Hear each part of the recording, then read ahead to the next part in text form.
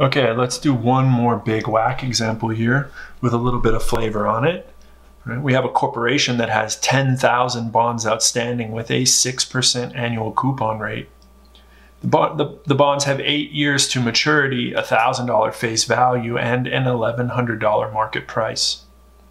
The company's 100,000 shares of preferred stock pay a $3 annual dividend, and they sell for $30 per share.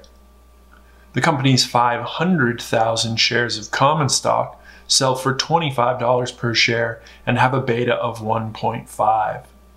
The risk-free rate is 4%, the market return is 12%, the marginal tax rate is 40%, and we need to find out what the company's weighted average cost of capital is. So notice that we're a little more complicated than the first example because we have 3 sources of financing, but practically, all this means is we need to adjust our formula and add a third term to the weighted average cost of capital to account for the cost and weight of preferred shares.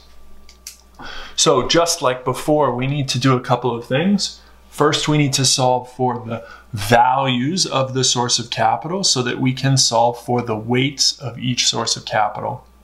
Then we estimate the cost of each source of capital and finally plug all of that into the WACC formula to calculate our cost of capital. Right? So we'll start with the market weights, right? The market values of each source of capital. And we've got 3 different sources of capital, and to calculate the market value of all of them, we're just going to multiply the number of securities that we have times the price per security.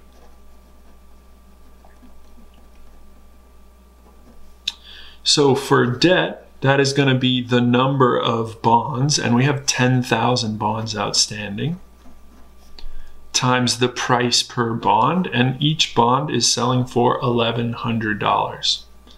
So that gives us a market value, total market value of debt of $11 million. Then we have common equity, right, which I will still denote as E. And for equity, we have the number of shares. The security is a share times the price per share. The company has 500,000 common shares, and they sell for $25 a share, which gives us a market value of common equity of $12.5 million. And then finally, we have preferred shares, and the firm has 100,000 shares of preferred stock, and those preferred shares are trading for $30 per share, for a total market value of preferred equity of $3 million. Now, the market value of the firm is the sum of the market value of its equity, debt, and preferred shares. So we add all these together and get a total market value of the firm of $26.5 million. Now we can come over here and we can calculate the capital structure weights, which are the relative proportions of the firm that are owned or provided by each source of capital.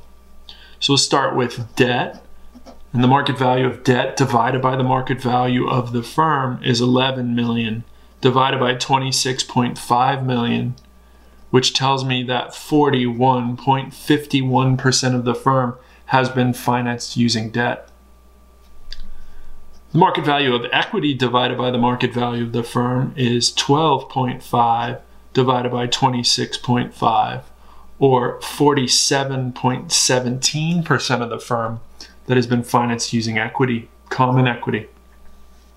Finally, preferred shares, the market value of preferred divided by the market value of the firm is 3 million divided by 26.5 million.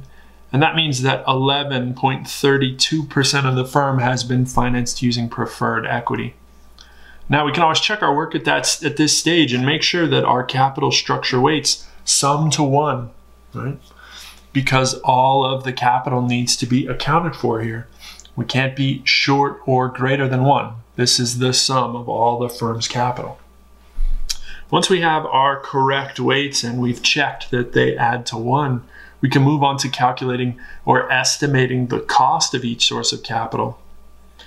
Again, I'll start with the cost of debt, which is the yield to maturity on the firm's debt, right? And we denote that with RD. We solve for the yield to maturity by estimating the IY for this in the calculator. So we start with the face value of 1,000. Present value is the firm's price, or the bond's price, which is 1,100. N is the years remaining to maturity, and there are 8 years to maturity. This is an annual coupon bond, so we don't have to adjust. We just have 8 years. The payment is the coupon rate, or the coupon payment, and it's going to be an annual coupon payment. 6% annual coupon rate times the face value of 1,000 gives me a $60 per year coupon. I solve for the yield to maturity by computing the IY for the bond, and I get 4.48%. And this is already at an annual rate, so I have my cost of debt. I can solve for the cost of equity, common equity,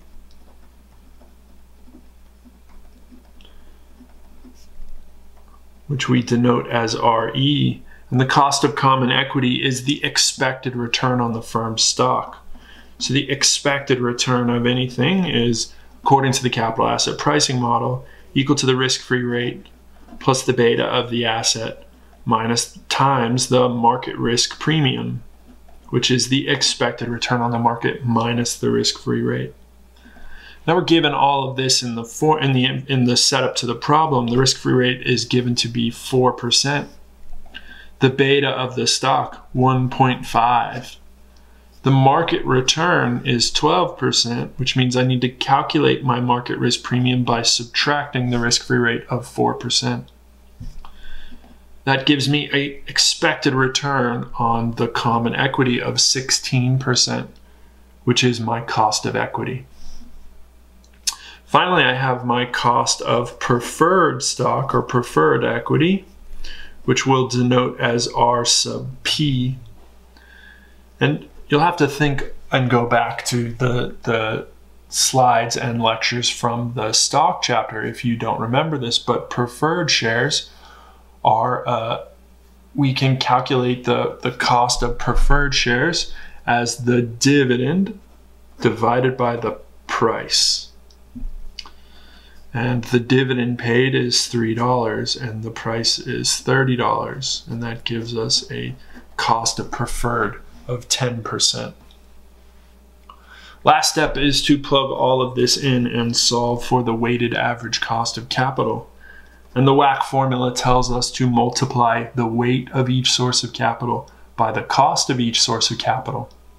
So we'll start with debt here, and we'll say that debt is 41.51% of the capital in the firm. Multiply that by its cost, which is the yield to maturity, and the yield to maturity is 4.48%. And then we have to remember